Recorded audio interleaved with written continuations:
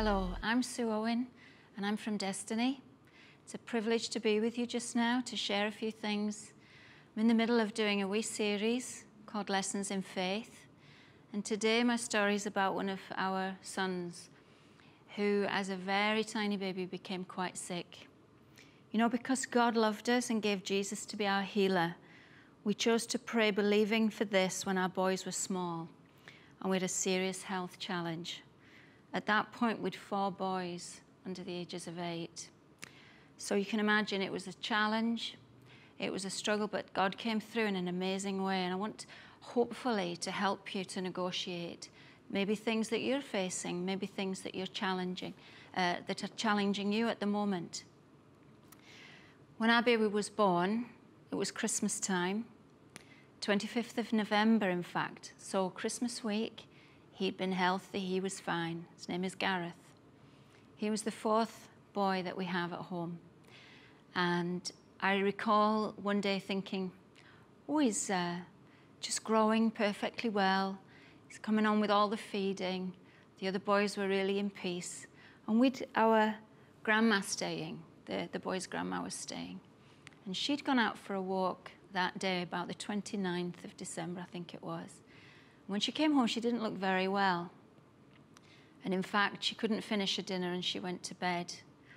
And within a few hours, we had a serious crisis on our hands because Grandma became really sick, so much so that we needed the doctor. And very quickly, I realized after the doctor had left us with just 1 antibiotic tablet, I knew immediately this is not enough. We need her to be in hospital, to be safe, to be covered and to be cared for. So we phoned for the ambulance.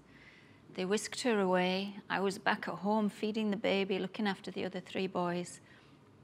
By now we were in the middle of the night. I remember feeling sad that she needed to go to hospital, but I knew as a nurse that she needed so much more care than I could give her now that I was a new mom.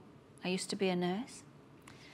And we visited and we looked after her as best as we could from a distance, really. I suppose that's the way you would describe the situation. The doctors thought we'd lost her. But very soon after all of this, maybe even the morning after, the doctor came to the house not knowing she'd gone into hospital. And we explained the situation, and now he knew the GP was up to speed with the situation. But the baby now, Gareth, 4 weeks old, coughed a little bit in his carry cot. The doctor looked across and said, "What's happening?" and came over. And without so much as any questions, really, just said, he needs to go on antibiotics. And it seemed and turned out to be the fact that the doctors were querying meningitis with Grandma. So therefore, I believe he must have wanted to cover Gareth for any infection and any serious problem. So Gareth started as a 4-week-old baby on antibiotics. Now, within a week, or maybe 10 days, we realized something dramatic had happened because we could hear him making noises from upstairs, wondered what was the matter. He wasn't crying, but he was definitely making a few noises, and Andrew brought him out. And when he had Gareth in his arms, he realized the baby was bleeding from everywhere. He was just bleeding. It was such a shock, a terrible shock, an awful picture to see. We wondered what had happened. We couldn't make any sense of the picture that we were looking at. And his skin had seriously thrown one major reaction. It threw us into turmoil. We were not only now needing to visit Grandma at hospital, but we were needing to find answers for the baby. He wasn't admitted into hospital. I kept him clean, took him to the doctors, showed him to the doctors, and we realized that there was some allergic reaction going on. And at that point, I knew very little about that. I didn't know much about cosmetics and chemicals. I didn't know much about clothing and all the detergents that you would use. I didn't really know much about the dust in the house and all of that, but I soon learned, I had to learn. I needed to double check everything. I needed to go through the house with a fine-tooth comb and try and clear out anything that might be a trigger for Gareth's problem. The doctor said he'd got ectopic eczema, and this set us on a course of bandages and appointments and creams and hospital visits and doctor scrutiny for a few months.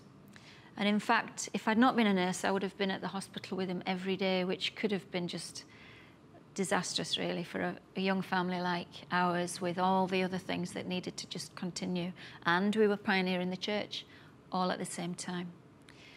I remember going to the hospital 3 mornings a week so that they could check him and rebandage. The rest of the week, I took care of him at home. I recall also that the doctors would try creams, and that didn't sit too well with myself. I wasn't happy with just, well, let's have a go at this and let's have a go at that. And I wasn't sure on the percentages and the strengths of these steroid creams that were going onto the baby's skin. And it really created a lot of questions, not just in keeping him comfortable, but long-term questions. You know, what were we maybe doing now that could result in really serious consequences later? And it was, as you would imagine, very much a prayer walk, a life of faith, asking God for answers. It was very much, let's get into this and find out what we can do. In this instance, God said, do research. I recall sharing a story with you before about the loss of our first baby, where God said quite clearly, do not research. That's not going to help. But in Gareth's story, in this new season that we were in, he said, go and search and go and find out and then weigh it. It became a bit of a jungle. I remember being quite overwhelmed by the information that was coming to me. I remember being daunted and sometimes very sad at the weight of this and trying to make good choices. I remember finding it extremely tiring. We did only sleep maybe 2 hours in 24. Our GP noticed that and told us that. And we'd often be walking into the garden with him just to cool him down because the house was too hot. I remember going into superstores or supermarket, indoor stores, and realizing within like 45 seconds I had to leave. I remember trying things that maybe I could bathe him in, even water, and you would know within a minute, less than a minute, if he was comfortable or not, because he would just start to writhe and wriggle. It was a challenge, you know, trying to keep his skin not only itch-free but safe, because he would scratch himself, and I had to bath him with socks on his feet because he would run his toenail up the back of his leg and create quite a sore there, quite a cut. So there were so many different things that to be concerned about. He would only wear cotton. We would stay in fresh air. We'd keep him away from animals, any kind of skins or anything we had in the house, like a jacket or something over the sofa. That had to go. And there were so many new disciplines that came onto us and upon the boys, because they were quite young and they would just want to carry on playing or doing the usual things, but we had to be quite sensitive and protective of Gareth at the time. The boys were really gracious during that season. We went to a place where we thought, Lord, we're not sure about this hospital picture, and we were concerned about the ongoing story that would unfold, and we wanted God to be in on it, not just running ahead of ourselves, if I could put it that way. We went to a camp. I recall a prophecy coming, and someone said, the Lord's going to heal this boy. And Andrew found that extremely easy to receive. He proclaimed it in church, in fact, Gareth is healed. And I remember changing the baby's nappy under the table, so much so that others couldn't see what was going on. I didn't want them to see sometimes the blood-stained clothing. It was quite tough. But all the while I knew God is faithful. He's not going to let us down. He's not brought our little boy into this world for him to live with just excessive allergies of every type, which left him completely uncomfortable all of the time.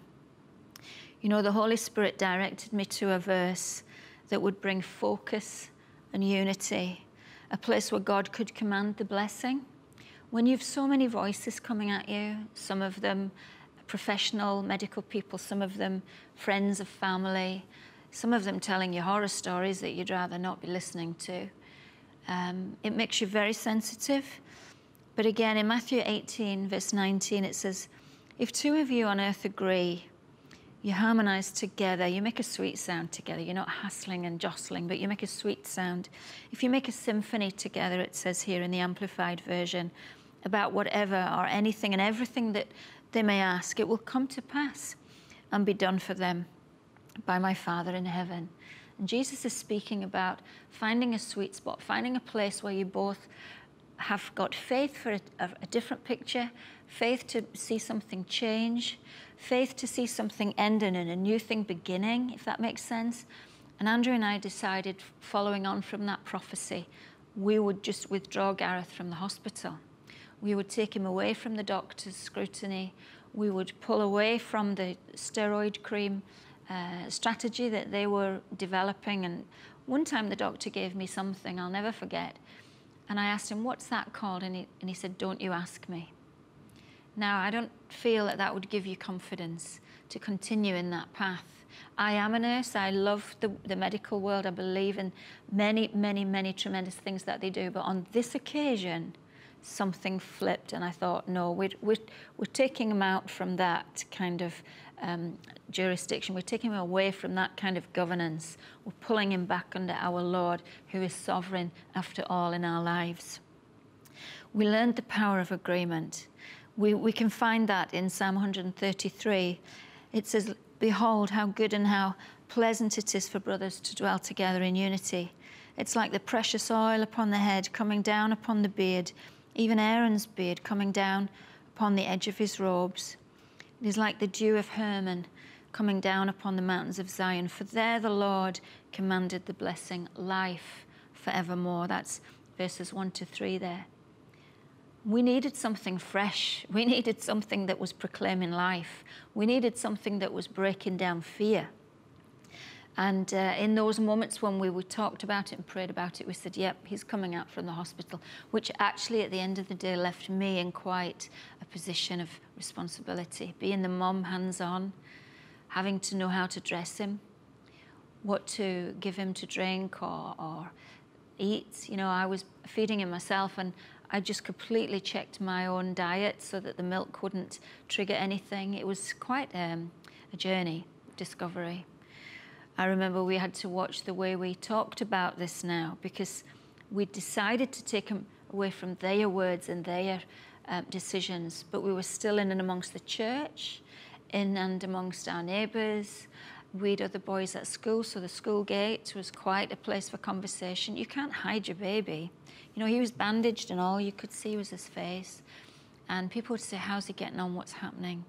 And it was quite an experience in front of people. You know, I realized at that point, sometimes we go through challenges in private and sometimes they're public. And God gives you the grace if you're in public and if you can't hide this thing that you're experiencing. But the grace of God will meet every need. I can assure you of that. We learn to cover all conversations. I love this. The fact that people said all the negative things didn't have to have a bearing on us, and especially on him as he grew. I learned not to allow their words to create the future for him or create the picture that we actually didn't want to see, and we didn't want him to live underneath the power of those words. It taught me not to take ownership of sickness unless I wanted it to stay. Well, of course, I did not want it to stay. People's words, the doctor's words, could put an identity on. It's like almost like pinning a label on your chest. And folks find their identity because of the sickness that they've been told they have. I ripped that identity off my son. I didn't want him to carry that tag forever. And God gave me a verse that blessed and helped and strengthened me in this choice that I'd made. It's in Song of Solomon, verse 4 of chapter 2. He brought me to the banqueting house, and his banner over me was love. For love waved as a protecting and comforting banner over my head when I was near him. I just thought the banner over my child's life is not eczema, it's not sickness, it's not fear. It's his banner over me is love. The Lord brought that banner to protect and to comfort, even in those very early days.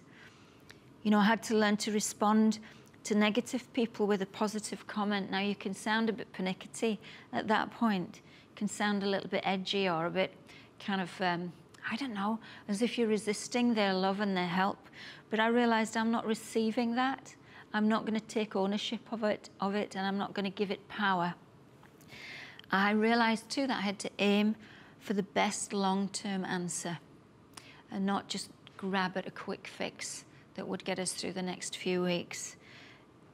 We can be offered so many things, folks, and life tries this out on us in every area, whether it's how to relax, how to find love, how to get money, how to go forward in our careers. We go for the quick fix, and often it lets us down. And I realized for Gareth, I'm not aiming for any quick fix. I'm thinking of his long-term strength. And I realized and thought through this whole process of steroid creams that sometimes it can ultimately weaken the skin. And I thought, in his situation, Father, we need your grace, we need faith for this, but help us to not go down that pathway. You may be following that pathway. God bless you, and I pray it works for you. But I'm just sharing a story here and telling you how I found God help me to face this for my son. And it was to withdraw him from all of that. I learned another lesson, which was to go to the prayer line as often as necessary. You can feel embarrassed if you go back. You can feel exposed if you're in front of everybody with your child. When there's already been a prophecy, I felt quite exposed, but I knew this is not staying like this. These circumstances are going to shift. We have got the answer. We just need to discover it and unwrap it. And I went into that prayer line every single time I thought I needed to go. I was that desperate, nothing was going to stop me. I knew I had to keep moving forward. I wasn't going to give in because of my embarrassment. How dare I? My son was still needing the breakthrough. I went forward anyway, and I took him with me. He was still a babe in arms. He was probably about 5 or 6, maybe even 7 months old at that time. And we kept going. I realized too, folks, that I needed to keep dipping into the Word of God in a very strategic way, in a very necessary way. I needed the Word of God to keep me up. I wasn't sleeping. I'd got lots of people telling me what to do about this. I had a baby who was never, do you know, he never smiled until he was 10 months. He never smiled at me until he was 10 months old, and I'll tell you how that happened. But it was just a long process, and I had to keep going forward. And I remember that God said to me, come back for another word then.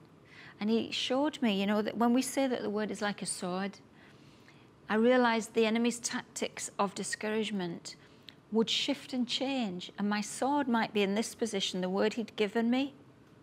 The word he'd given me, find unity, come into agreement, all of those types of things that he'd already given me. I thought, I need another word now. It wasn't so much that the word had gone blunt or anything, but the enemy's approach had changed. So I needed a new word. And this was the word he gave me, because the sword was coming at, the enemy was coming at me from a different angle. I needed my sword to shift. And this new scripture God gave me was in Psalm 144, verses 11 and 12. It says, rescue me and deliver me out of the power of hostile alien tribes, whose mouths speak deceit and whose right hands are right hands, raised in taking fraudulent oaths. When our sons shall be as plants grown large in their youth, and our daughters as sculptured corner pillars, hewn like those of a palace. I wanted my son to grow large and strong. In some translations, it says like a tree planted, giving shelter to someone else, not forever in need. Lush and green, bearing fruit, not forever being cocooned in something that wouldn't allow him to move. You know, the bandages, I had an experience one day when we had a breakthrough and I could take the bandages off. They'd been so tight, and he was beginning to play with a little ball and things like that. He picked the ball up with his knuckles, and I was distraught for a while because I thought, what have I done? I've wrapped him up so tight, because he had the tendency to pull everything off and go inside. And so I would make sure everything, he would wear tights over the top, if I could describe it, and tights up the way, so that there was a hole there for him to be able to see and eat and everything. And I would cushion him with vests and everything, but cotton tights, and he couldn't pull them off. But he'd gotten used to hold things with his knuckles, and I panicked because I thought, Lord, what have I done?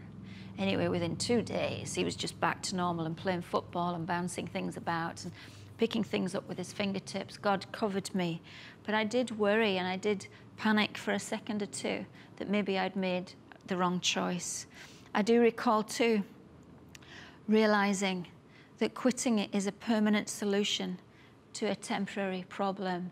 And we needed tremendous tenacity, real strength, real courage. We couldn't just ride through this. We had to seek and search out God's wisdom and God's answer. And in the process of looking at my diet, and then when he was on solids, I looked at his diet. We didn't go for, is this biscuit okay? It was, can he have wheat? Can he have rice? Can he have barley? Could he have this oil? And it was just broken down into ever such tiny bits to try and discover what unique ingredient was triggering his problem. I think in some respects there were many things. It could have been the air. It could have been, we never were told, and we would never have even really said it was the antibiotics, but something triggered his problem. But we needed tenacity, and we were certainly not going to quit. I didn't want him to grow up with injections and creams and doctor's appointments for the rest of his life. I didn't want him to grow up with fear when people would say, oh, now then, let me tell you this story. Because you know what? We're not part of that world. When we're born again, God is our sovereign God. I took him to nursery. I'll jump along a little bit. And the headmistress in the nursery school began to cry when I said, this is Gareth, this is the story. I must explain for your information so that you know what to do. And she started to cry, and I said, please do not cry on our behalf. We love the Lord. He is sovereign, and we have a higher authority, and we are not fearful for him. That's what happened at one point later on in the story. But let me jump back again, because in the process of reading labels, looking for things that would work, I would know within 45 seconds if a new cream would help him. And at that point, nothing did, because he would immediately react, and you could see the response straight away. I used to let him play on a huge king-size sheet because the wool, I thought, of the carpet would trigger some kind of a reaction. But one day, in the process of journeying through holidays and seasons of the other boys going to school, I would look at books and I would read, and it became apparent that there were certain herbs maybe that would help. And to cut a really long story short, God gave me a recipe and I made a cream. And I had to cook it up on the stove, and there I was making this stuff that looked like gunk, I must say, complete gunk. But I put a little spot on his hand, and I thought, nothing's happened. Nothing's happened. And that was quite unique, because everything always happened. And that night I remember putting like a little smear on his foot, and it just went white. And then I put the cream on his whole foot, and his little foot was pale and soft and cool, and the rest of his body was angry and red and sore. So, you know, I thought, Lord, this is going to see us through a season. And I used that for a good while, until one day, can you believe this? One day, God said, stop it now. And I kind of took a double take. Stop it now? Lord, that's been helping us. Stop it now. And I realized that for all I'd had to endeavor to find an answer, I'd labored with that answer for months. I'd been out to make this stuff, and I'd frozen it because we were heading into winter time, and all of those different things that you can quickly forget. I realized I needed to trust the God of the miracle and not the miracle. And when he said, stop it now, I had to stop it now. I remember that morning thinking, Lord, well, I'll just leave it there before I kind of finish cooking this stuff, because I had a big pot full of it again, ready to sieve and strain and all of those different things. And I remember saying to God, I'll check with Andrew when he gets back. That was my safety net. Anyway, Andrew just quickly said, if that's what the Lord's told you to do, Sue, then that's what you do. Because, you know, God had given me another scripture. I want to find this for you. It says, he who is loose and slack in his work is brother to him who is a destroyer. And he who does not use his endeavors to heal himself is brother to him who commits suicide. That's Proverbs 18, verse 9 in the Amplified. God had been so straight with us to find an answer for Gareth. God had been so strong with us to not give up. He didn't need medication. And now after we finished with the cream, he didn't need any more cream. Today I find that he's working and playing with our pet dog. Talked to you about that in a previous program.